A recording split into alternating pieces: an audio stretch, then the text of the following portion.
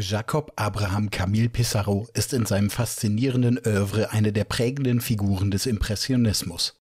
Die Motive seiner Malerei durchlaufen durch seine Schaffenszeit einen bemerkenswerten Wandel. Befasst sich Pissarro eingangs vor allem mit dem ländlichen Frankreich seiner Zeit, so verschiebt sich sein Interesse zunehmend in den urbanen Raum der in der Industrialisierung wachsenden französischen Großstädte. Insbesondere seine Serien zu den gerade erst angelegten Pariser Boulevards gelten heute als Höhepunkte der impressionistischen Darstellung von Licht und Atmosphäre.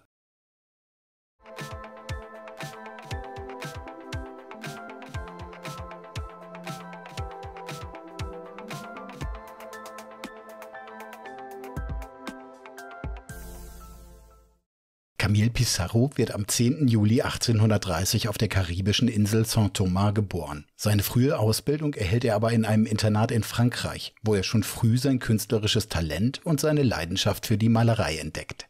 1847 kehrt Pissarro als junger Mann nach Saint-Thomas zurück, um im Geschäft seines Vaters zu arbeiten. Seine Leidenschaft für die Kunst ist jedoch ungebrochen. 1852 verlässt er die Insel und zieht nach Caracas, um sich gänzlich der Malerei zu widmen.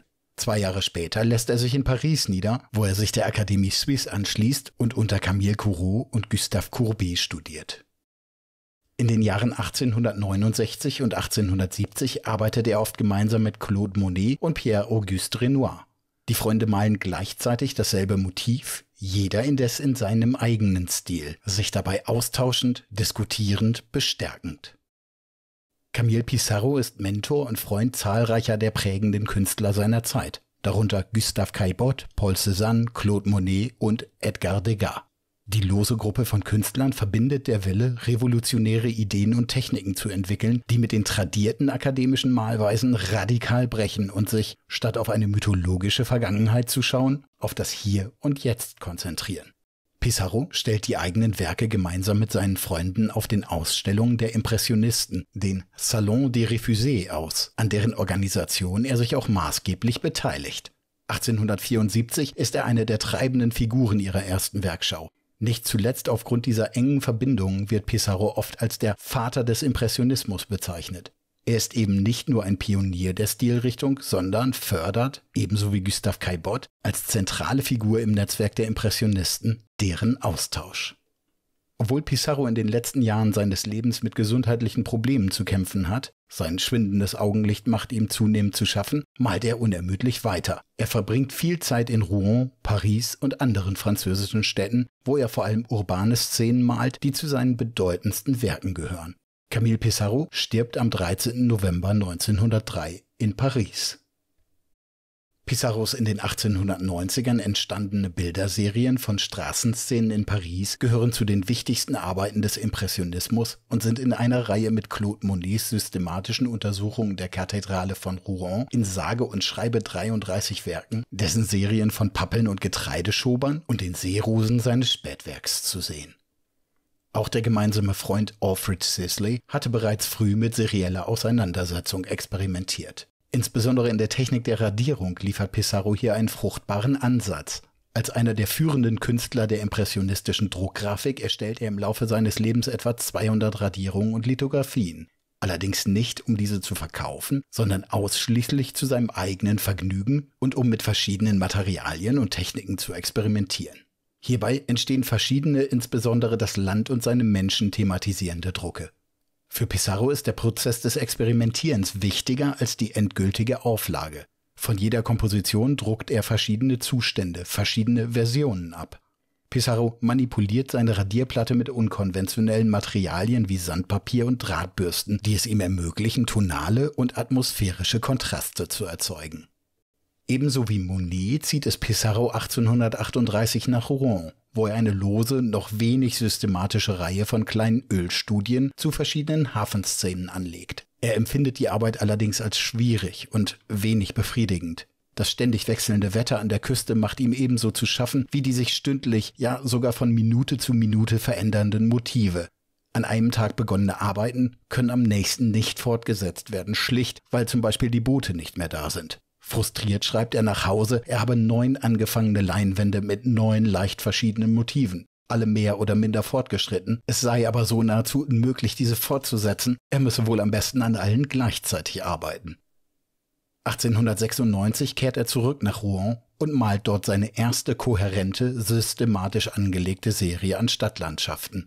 45 Bilder, die verschiedene Aspekte der Stadt unter veränderten atmosphärischen Bedingungen zeigen. Brücken, den geschäftigen Hafen mit seinen rauchausstoßenden Booten und Schiffen, ihren Alltagsgeschäften nachgehenden Menschengruppen. Sie alle sind motivisch verbunden durch die immer wieder präsente und in Szene gesetzte Seine. Nicht eine Vielfalt an Motiven ist dabei Ziel von Pissarros serieller Auseinandersetzung, vielmehr ist seine Arbeit dominiert vom Streben nach einer multiplen Erfassung desselben Ortes oder Motivs, während sich dessen äußere Bedingungen kontinuierlich immer wieder beständig verändern, immer wieder neue Eindrücke, Impressionen desselben Ortes bieten. Nicht zuletzt deshalb sieht Camille Pissarro den Prozess der Auseinandersetzung in der Serie als unendlich an.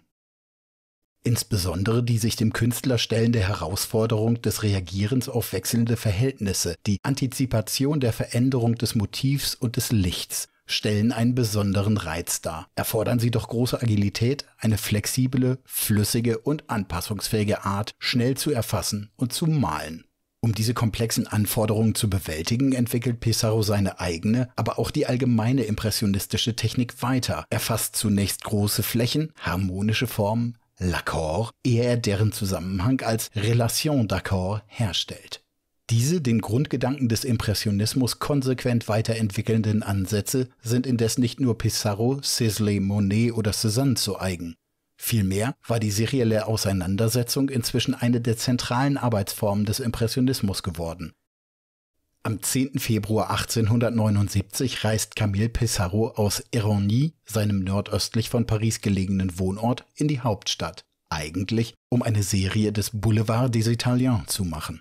Bei seinem letzten Aufenthalt hatte er mehrere kleine Gemälde von der Rue Saint-Lazare gemalt, die Wettereffekte thematisierten. Eine Serie von Gemälden der neu angelegten Boulevards erscheint ihm eine gute Idee. Es reizt ihn, die sich im Zwiespalt von urbanem Raum und elementaren Licht-, Wetter- und Atmosphärenphänomenen erweisenden Schwierigkeiten zu überwinden. So bezieht Pissarro also im Grand Hotel de Russie in der Rue Drouot im Pariser Zentrum ein Eckzimmer und blickt von dort hinab auf die belebten Straßen, die täglich 20.000 Kutschen passieren, vorbei an teuren Geschäften und dem auch bei den Pariser Künstlern beliebten Café Tortini. Obwohl er ursprünglich vorhatte, sich der Darstellung des Boulevard des Italiens zu widmen, treten bei dessen praktischer Umsetzung schnell deutliche kompositorische Probleme auf. Knifflig nennt Pissarro den Blick auf die Kutschen, Busse und Menschen, die sich, wie er an seinen Sohn Georges schreibt, um die großen Bäume und großen Häuser herumtreiben. Da er die sich ergebenden Schwierigkeiten indes unbedingt lösen will, müsse er sie eben richtig aufstellen. Der perspektivisch anspruchsvolle Blick auf das Motiv mündet in die Werke Le Boulevard des Italiens Matin und Le Boulevard des Italiens Après-midi, die die lebhafte Dynamik der Straße neben seinem Hotel einfangen. In den folgenden 2 Monaten fertigt er dann eine Reihe von 14 Gemälden des Boulevard Montmartre an. Der feste Betrachterstandpunkt, den ihm das Fenster des oberen Stockwerks seines Hotelzimmers bietet, ermöglicht es Pissarro, die sich ständig verändernden Konstellationen der vorbeiwogenden Menschenmengen und des Verkehrs auf der Straße unterhalb festzuhalten. In Briefen beschreibt Pissarro, dass er von morgens früh bis abends auf seinem Posten ist, den Blick jeden Tag auf dieselbe Szene gerichtet, vom Winter bis zum Frühlingsanfang.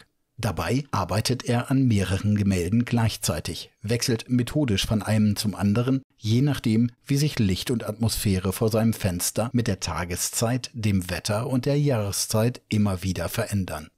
Es ließe sich trefflich ein jedes der Werke aus der Serie eingehender betrachten. Es ist an dieser Stelle indes ein Pass pro Toto angebracht, das exemplarisch 2 der Szenen des Boulevards eingehender betrachtet. Eine der beiden Darstellungen eines Frühlingsmorgens sowie die bemerkenswerte Nachtdarstellung.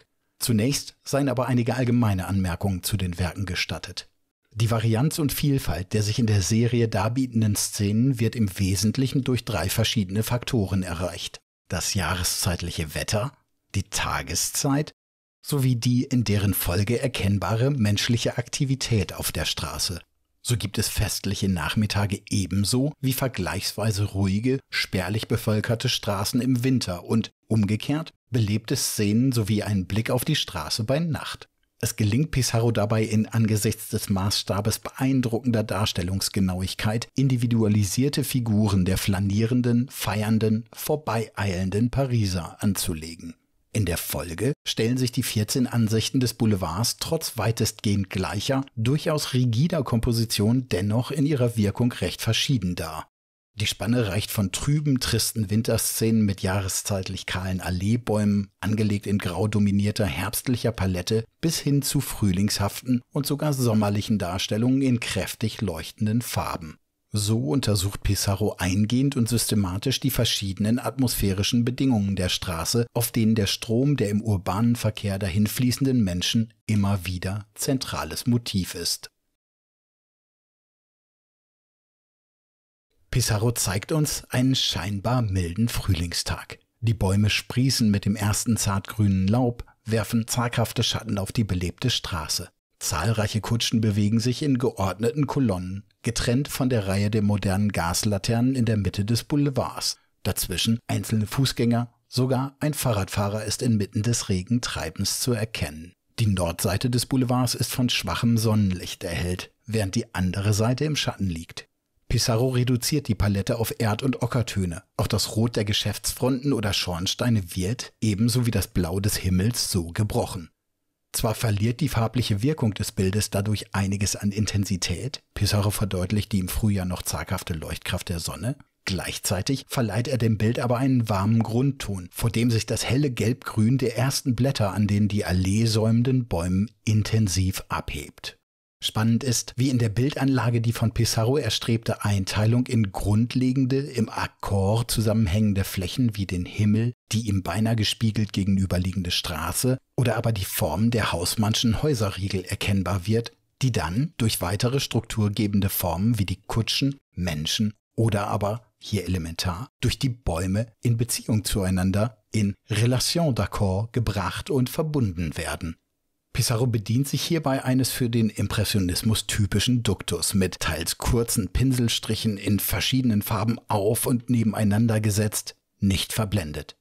Die Handschrift des Malers, die Werkspuren seiner Arbeit sind so klar erkennbar. Die sich daraus ergebende Detailreduktion unterstützt den Eindruck von Flüchtigkeit der eingefangenen Situation, die scheinbare Wahrnehmung von Bewegung und Dynamik. Ein weiteres strukturierendes Element ist die allen Gemälden gemeinsame zentralperspektivische Anlage mit einem Fluchtpunkt, der sich im ersten vertikalen Drittel und in der horizontalen Mitte findet und so den Blick entlang des Boulevard Montmartre in die leicht diesige Raumtiefe leitet. Deutlich ist hier auch die systematische Detailabnahme in den Hintergrund erkennbar, die, gemeinsam mit den gleichmäßigen Reihen der Kutschen, Bäume, Laternen und Häuserfronten, den Eindruck einer sich weit erstreckenden Prachtstraße verstärkt. Neben diesem Gemälde fangen weitere Werke den auch an Lichtverhältnissen und Laub erkennbaren, einsetzenden Frühling ein. Ebenso finden sich Werke mit Szenen des Karnevals, die so die zeitliche Verortung im Jahr verdeutlichen, sich indes dabei stärker kompositorisch auf die hier geschlossen erscheinende Menschenmenge fokussieren, diese als Flächenanlage in den Vordergrund stellen. Einen sehr deutlichen Kontrast zu den übrigen Boulevardszenen bildet die Ansicht des Boulevards bei Nacht. Nicht nur das einzige nächtliche Motiv der Serie, sondern Pissarros einzige eindeutige Darstellung der Nacht überhaupt. Zwar finden sich in seinem Oeuvre verschiedene Sonnenuntergänge, ein Himmel in völliger Dunkelheit fängt er aber eben nur dieses eine Mal ein. Noch deutlicher als bei den Tagesszenen tritt hier die grundsätzliche linearperspektivisch und in großen Flächenzusammenhängen angelegte Komposition zutage, die Pissarro mit variierendem Duktus, mit Pinselrichtungen, Strichlängen und Farbauftrag gezielt bricht oder in ihrer Wirkung verstärkt. Kein Bildgegenstand erscheint in der Folge wirklich scharf und präzise, sodass ein diffuser, ein verschwommener Eindruck entsteht. Die regennasse Straße und die sie säumenden Flanierwege sind in unregelmäßigen, unruhigen, waagerechten Pinselstrichen wiedergegeben, die den Eindruck von Pfützen, von auf den Wegen stehendem Wasser erzeugen, in dem sich die Lichter der Stadt spiegeln. Lediglich in Silhouetten angedeutet skizziert Pissarro die sich auf dem Boulevard bewegenden Kutschen und Menschen. Grobe Farbstupfen suggerieren das helle Licht der damals gerade erst in Paris eingeführten Gaslaternen. Die Pinselstriche des Himmels scheinen den Effekt dieser städtischen Beleuchtung auf den Nachthimmel zu imitieren. suggerieren das von dort nach oben ausstrahlende und sich ausbreitende Licht, das sich schließlich im Dunkel des Nachthimmels verliert, der in seiner relativen Gleichförmigkeit eine niedrige, geschlossene Wolkendecke nahelegt.